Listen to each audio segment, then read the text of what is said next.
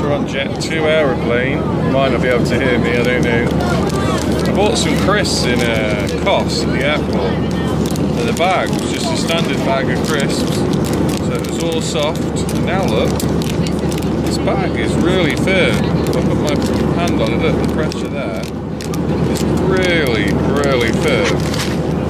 Basically, what's happened is the pressure in the cabin has actually gone down compared to normal air pressure because we're really high up. So I think we're at least at 30,000 feet at the moment. So because the pressure has gone down on the outside, the crisp packet has expanded, the air inside has expanded. So we've got a very turgid bag of crisps. So when I go back down to normal height, this bag of crisps will have gone down to its normal level.